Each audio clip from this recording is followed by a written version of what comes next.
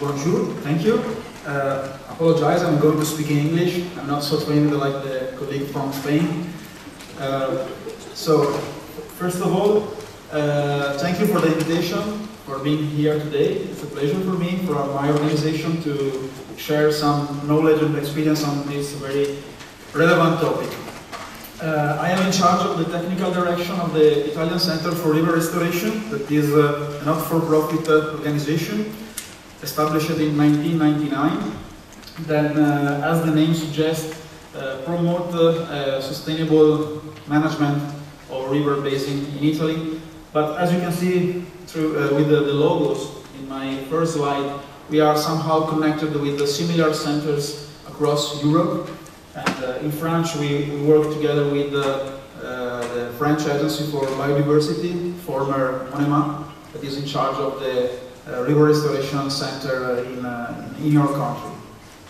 So, first of all, I have made a last-minute change in the title of my presentation, as you can see, with the two green characters, because I feel that like this, all the people sitting in this room will feel more comfortable.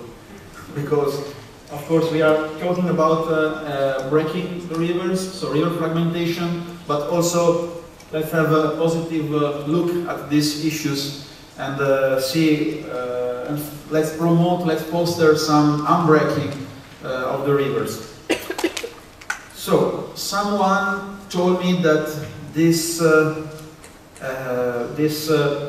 would have been a multidisciplinary conference, so I'm starting my presentation far away.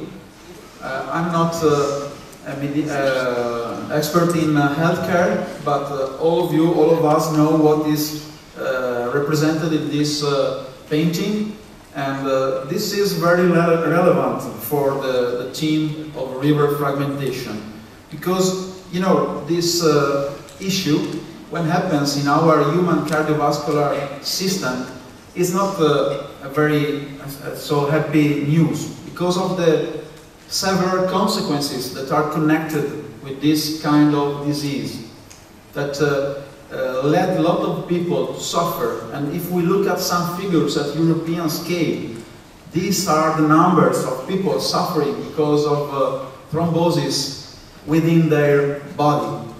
About 8 million people suffer for this, eventually coming to death. And if we look at which is the concern of the European Commission on this issue, we see that about 1.3% of the gross domestic product of the European Commission is given to prevent or to take care of this issue. So, I'm sure that you understand why I'm starting from this point. Because if we come to the rivers, one of the important questions is, are we able to put to river care the same efforts we are putting to healthcare? Are we aware of how much important rivers are in Europe, in our countries, for our health, but not only for this? So if we look at this picture, we are all of us are recognizing our continent, right?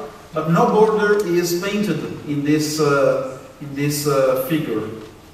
Only the main rivers of Europe are represented in this figure, and this is a measure of how much rivers are important, like the cardiovascular system for a human being.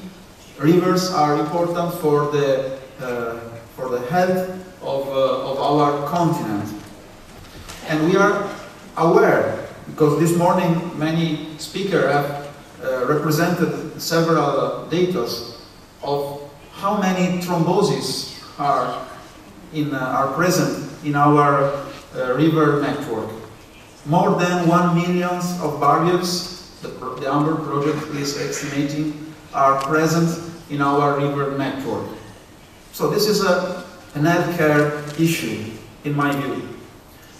So coming to some figures more connected with the what we deal with in our daily activity. Here we have the representation of the ecological status of the European river given by the Environmental European Agency in 2012 according to the river basin plans that have been done by the member states.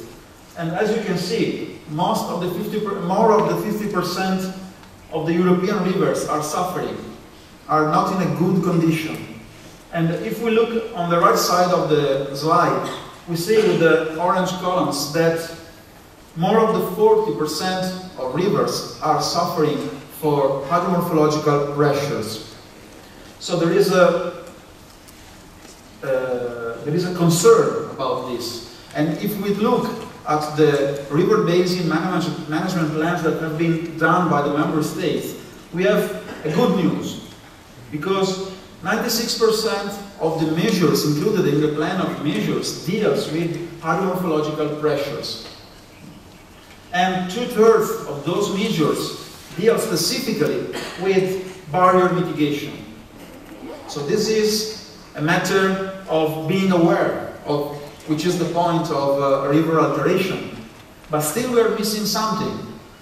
A lot of barriers are still there. A lot of barriers are still planned and under construction in this very moment. So what is missing to be effective in taking care of the body of our continent? So this is the key issues. The Amber project is aware of this and is going to work on these issues for the next 5 years. But this is the least, not comprehensive, but a bit, relevant of most of the services that healthy river can provide to human beings, to river communities. I'm not going to read all of them. You are all aware of how many things we have been able to do because of our rivers, and we can do still nowadays with our rivers. So coming to a framework in which to consider the services that a river can provide connected with the health of rivers, and I suggest you this scheme. We have been talking the whole morning and part of the afternoon about the red and the green boxes. We are doing a lot of effort in order to assess river fragmentation in terms of how many barriers, what typology of barriers, but we are doing a lot of efforts also in trying to understand the cause-effect relationship between those barriers and river health. The news coming in the last years is the ecosystem services approaches. And if eventually we want to take care of our river, the key issue could be this one: to be aware, together with the ecological concern, about how many services could be provided by healthy rivers. In my presentation, I'm going to pass through those connections and try to contribute to the discussion. So, about these former 2 points, a lot of it has been said this morning. I just would like to add this, the information coming from this project. It is one of the projects that have been working on these issues. This is an FP7 project, REFORM, that stands for Restoring Rivers for Effective Catchment Management. And as you can see, this deliverable provides us with some output about effects of pressures on hydromorphology of rivers. And this scheme provides us a summary of what are the connections between hydromorphological pressures affecting rivers and hydromorphological processes and variables. And this project has developed some cause-effect conceptual models that are relevant for supporting us in considering river fragmentation together with all the ecosystem services that are connected with the same barriers but the other features of rivers. Please be aware that river fragmentation is one of the pressure that is considered as the WFD demand to the member states. Looking into this issue, the reform project has developed this scheme, this conceptual model, in which all the connection between the pressures, the processes, and the variables are explicitated.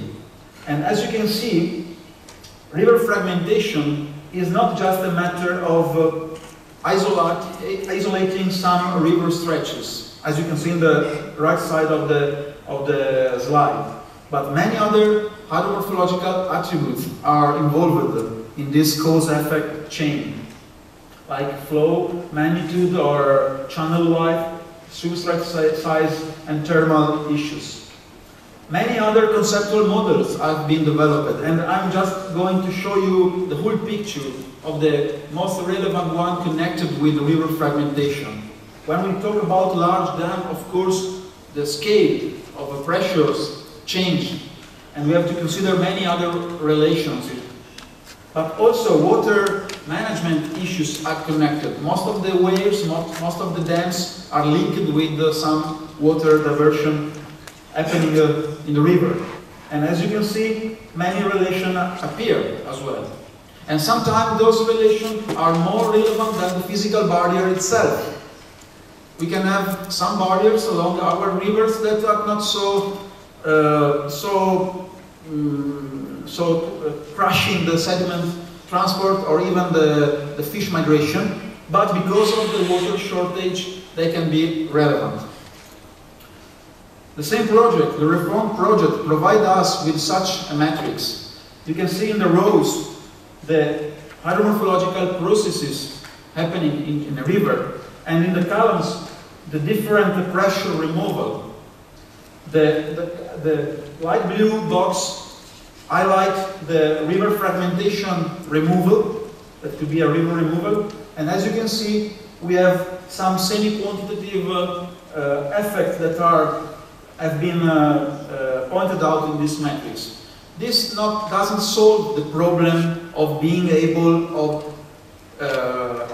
forecasting the effects of waves along the river, but provide us with a map.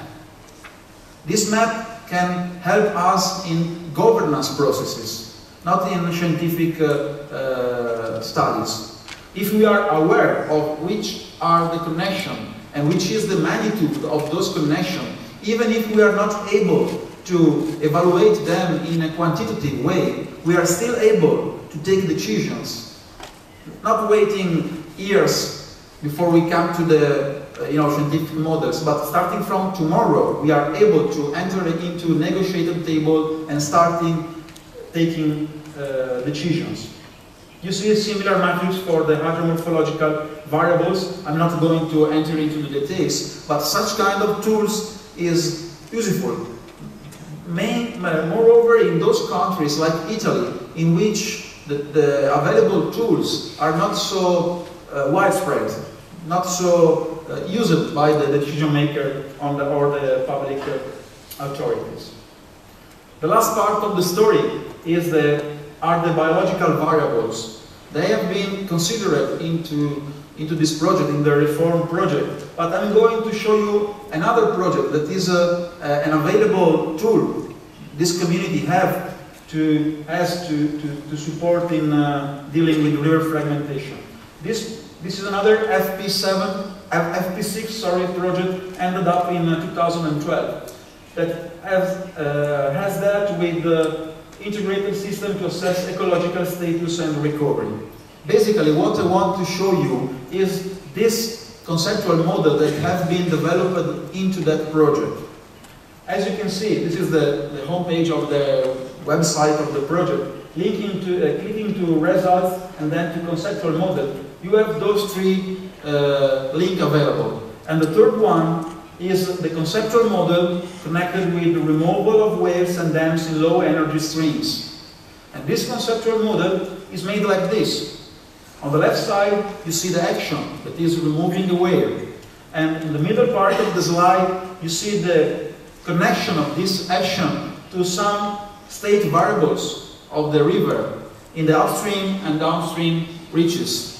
And in the right side of the slide, you see the consequences of those variable changes in connection with some attributes of the biological variables.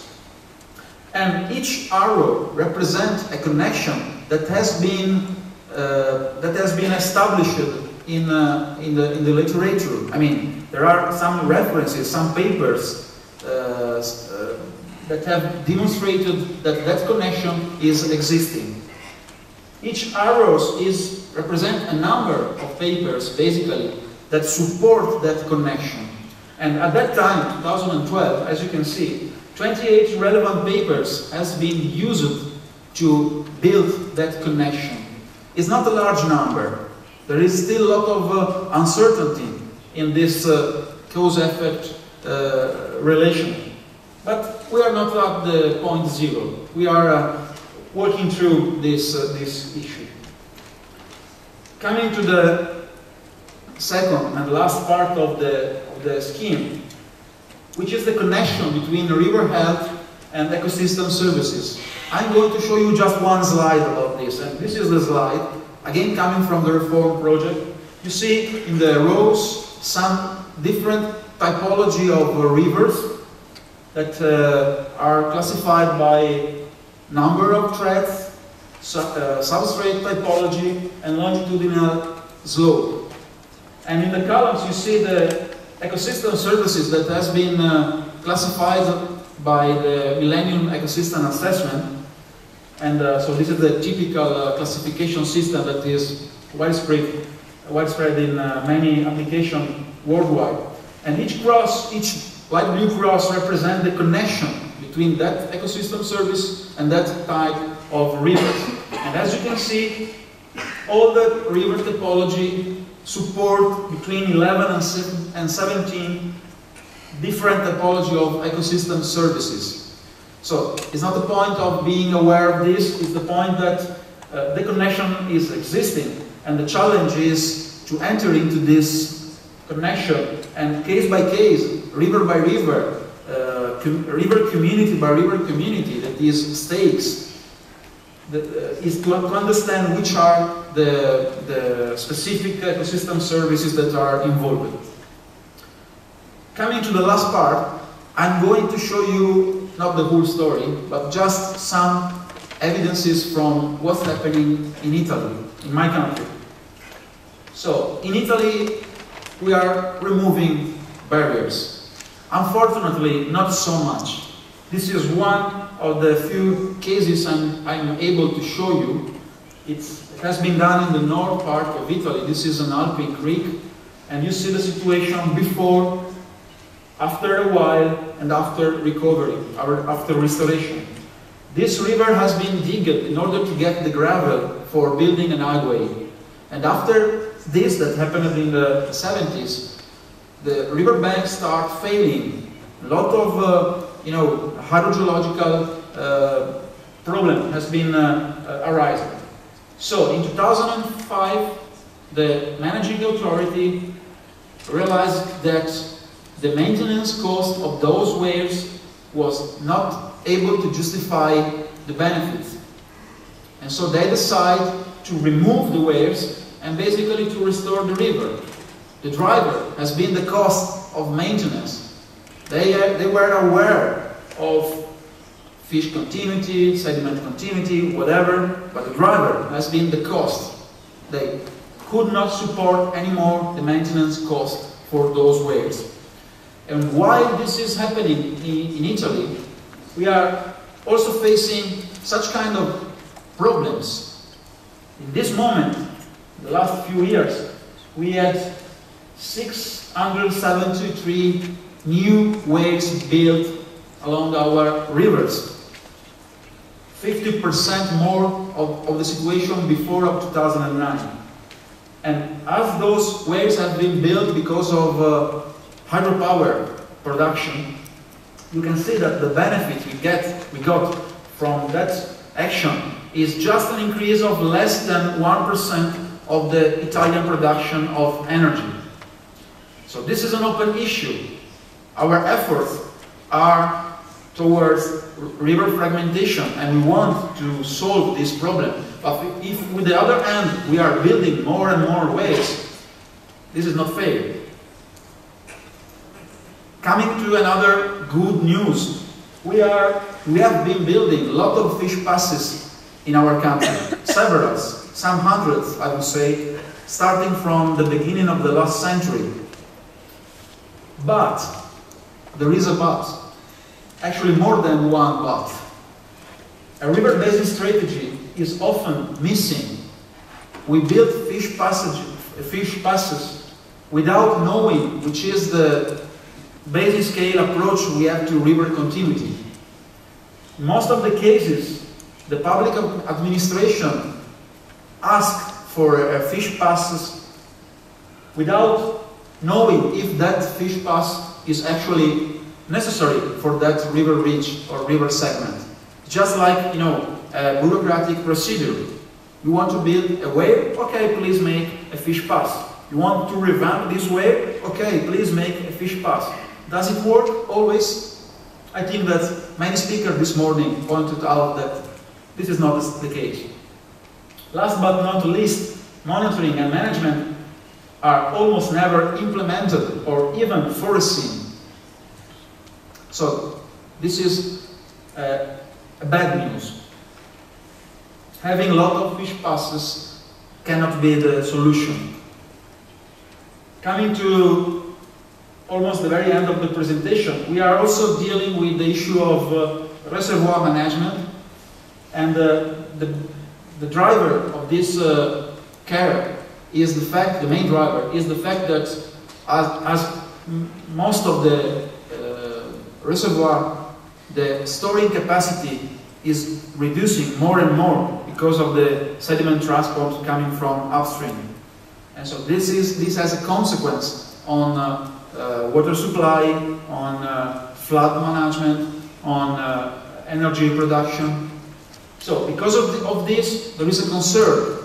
But this concern is going just in a small direction. That is the direction of fine sediment. That's not the whole story. And then, if we look at water abstraction, in Italy we are working mainly with the minimum stream flow concept instead of the ecological flow. To be continued, this is an open issue. Good news, since 2016 we have a new legal provision in Italy, and all the river basin management authorities have to prepare a sediment management plan within the next update of the river basin management plans. So by 2021, it is supposed in Italy to have a river basin plan more detailed. But as far as I know, in this moment, just some authorities in the north of Italy are working on this. So this is an open issue and an open challenge. I think that I am going to finish my time. Maybe I am already over, so I'm going to shift those two slides and going to the conclusion. This is some of the projects in which my organization has been involved or is involved now. We have concluded that LIFE project and then that FP7 project. And if you click on that web link, you will get access to a wide library of best practice on the left and the methodologies on the right project. So I invite you to browse those websites. At the moment, we are involved as partner into those two projects. Animal Care project with two French partners, ISTA and the Department of Hautes-Alpes, and WECNET with the Tour de Valade Foundation.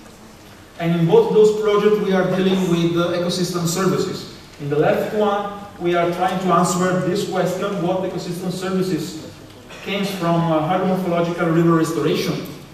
And on the WECNET project, how to include ecosystem services into river governance. I invite you to contact us because we have 2 or 3 years to work within this project, and we have a lot of dissemination activity to develop, and so there will be room for interaction. So I conclude with this slide. that tried to summarize some other open issues that, in my view, are relevant for the topic of river fragmentation. So, capitalizing ecosystem services from river defragmentation is a treat. I mean, defragmentation of river is not the panacea of the world, but it is something that could be a treat, because the ecosystem services are the same pressures that affect rivers. And so we need an integrated assessment when we decide whether to dismantle or not a whale, or to restore a river in some other ways. And also, there is a need for inclusive governance, because, you know, dealing with different states is a matter of negotiation. And so, we have to consider ecosystem services not just like a catalog of issues, but as a decision support system for decision maker. And this is still an open challenge. And the second open issue is that ecosystem services from river defragmentation are not always relevant. This has been said many times this morning. I would like to add one more time to this concept.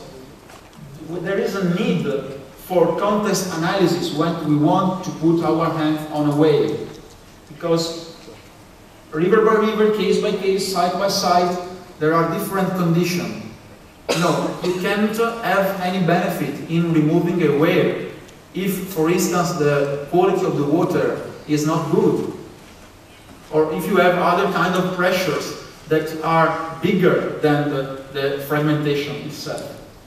And we need a stakeholder mapping, because behind each ecosystem service we have a group of interest, a group of people, a group of organizations that want to push their stakes. So, as Mr. Heppel said in the opening presentation this morning, maybe governance is the key for being successful in river defragmentation. Next coming event, this one in Spain and this one in Italy, in June. So you are all welcome to visit my country and the country of the colleague from Spain, both dealing with the river continuity. Thank you very much.